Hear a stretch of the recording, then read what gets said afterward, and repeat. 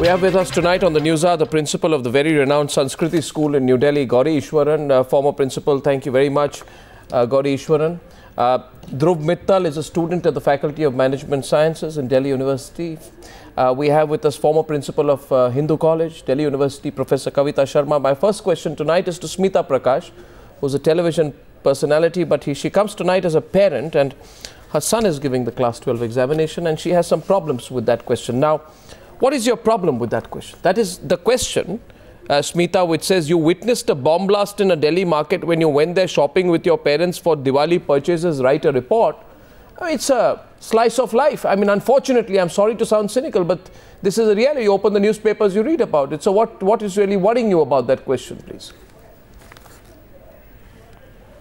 Not denying that it's reality, but what I have a problem is that it's totally inappropriate that a 16 or 17-year-old child is asked and is being examined on whether he can write a report on a terror strike. You know, what next? I mean, how are you going to grade the child? That if he writes that there are bodies lying, you get 6 marks. If you write there was a stampede, then you get 9 marks. And if you write that there were limbs all over the place and I was injured and my parents died, you get 10 out of 10. How are you going to grade the child? And then what next?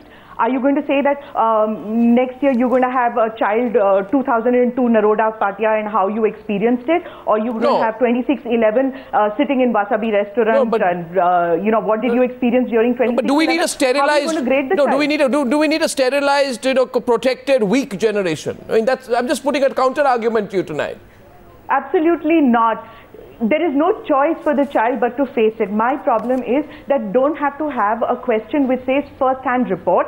You can have a question which says write an essay on terrorism, its impact on today's generation, and how we have to cope with terror strikes. But you don't have to do a first-person report is what I say. Dhruv Mittal may have given the class 12 exam 4 or 5 years back. Let me ask him, Dhruv, would you be, if you put yourself in the shoes of a class 12 student taking the exam, would you be recounting trauma? Would you be going through a terrible experience? Would you rather to write about something more pleasant?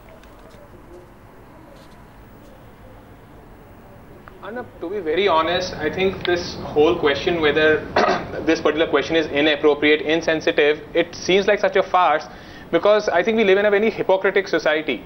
On one hand, you have the same kids who are exposed to all forms of violence. They're exposed to the internet and they are exposed to all kinds of language.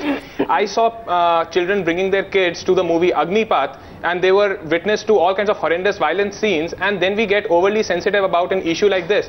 I, as a student, I mean, I think that this is a reality of life, and unfortunately, it's a prevalent issue in India. And as ma'am pointed out before this, that how will you be graded? Probably the CBSE is just trying to grade you on how much command you have over your language, and maybe just trying to see that what do you think about current issues, and trying to put yourself in a situation like this and probably become more sensitive to the issue instead of just giving a third-hand report on maybe what terrorism is all about. Well, Smita doesn't agree. I allow her one quick rebut before I go. Smita, you want to respond quickly to that before I go to other panelists? If there's another question we need to debate tonight. Yeah. That's true that, you know, children are watching films, children are also seeing things like rape, they're watching alcoholism, they're watching extramarital affairs. That doesn't mean that they write first-person accounts. Even journalists don't know how to report on terror incidents. It's a very sensitive thing to write a first-person account. Write an essay, that's a different point of view, but a first-person account is where you have to be sensitive about how you feel if you are on location. And believe me, years of experience that Arnab might have, I have, it's extremely difficult to write a terror incident and being there. Well, Gauri Ishwaran, there's another very interesting part about this exam, right? In one part, there's a comprehension passage where there is one part which says there are some individuals who accept competition in a healthy fashion. There are others who collapse into weeping wrecks before an exam. Now, you know, Gauri Ishwaran, you know the impact that the examined people writing this exam are already facing some pressure, and there may be some people who feel the pressure. Now, when you're seeing a passage like this, is this one big stereotype that you would rather avoid while putting a question paper? Arnab, I think we must see this in perspective, that the examination is being written by children who are 16 to 18, who are on the threshold of adulthood, who read newspapers, watch the news channels, who who play various games, see movies. I think we should not get overtly sensitive about this issue. I don't see why they should not be prepared to write a first-person report on a topic like this. You know, the 21st century yawning ahead of us is a complete, you know, we don't know what kind of life our children will lead. We can't mollycoddle them in cotton wool and, you know, try and protect them from everything. And when you talk about insensitivity, you see, for example, all of us go through tragedies. I recently lost somebody whom I loved, but that doesn't mean others will not talk about it. No, there's one parent, you know, the reality is... No, one parent the wrote... reality is that... No, one parent wrote, is quoted here, P.K. Mohanty, a government employee, said, you know, this particular passage, the second passage I read out, which said that there are some individuals who accept competition in a healthy fashion, there are others who collapse like weeping wrecks. They said that this, you know, it made students nervous while writing the exam. You know, they got anxious. His son started wondering, am I depressed? I don't think so. You don't think so? I don't think so, because children, no, we must give children more credit for what they are worth. Children do not collapse quite so easily. They are far more pragmatic and practical than we give them credit for. And I really do not think that this particular question should be creating the kind of debate that it has generated. We must learn. Also, Arnav, in class 9 and 10, I know that the social studies syllabus has an entire component on disaster management. So it's something that you're preparing your kids for. Yeah. And I don't think we should turn a blind eye and prepare them for a world that's not going to be there. The parent on the panel is disagreeing to a great extent with what you are saying, but I want to go across to Kavita Sharma. Professor Kavita Sharma, as a very well-known educationist, you have a lot of experience here tonight.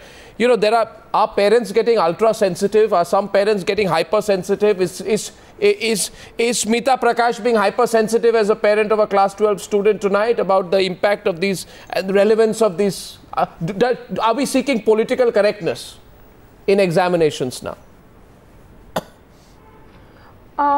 It may seem so at first hand, but I think there are two things to it. One is to make your children ready and prepared for whatever comes in front of them, and the world is not a very easy place to live in right now. The other is the appropriateness of a question for an exam. There is absolutely no need, I think, to create that stress in an already stressful situation. Surely talk about disaster management, talk about terrorism, talk about whatever else. I mean, there are more horrendous things also happening. But do it as a co-curricular, do it as a teaching thing, do it to make them aware of and be aware of the pitfalls. But why an exam question? Then you also have 3 sets of question papers. Now, do you have this question in all the 3 sets, or only is one set subjected to it?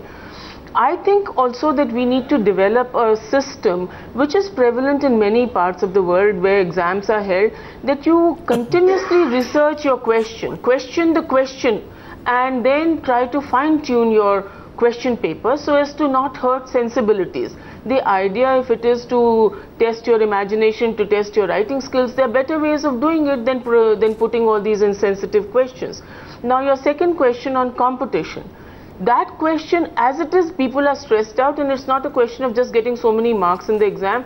What they are stressed out about is getting admission into what they consider prestigious colleges.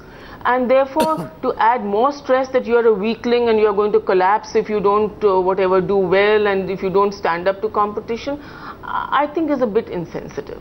To me, at least, it's a bit insensitive. No, I mean, there are two views, you know. The one view is that you need to be tough.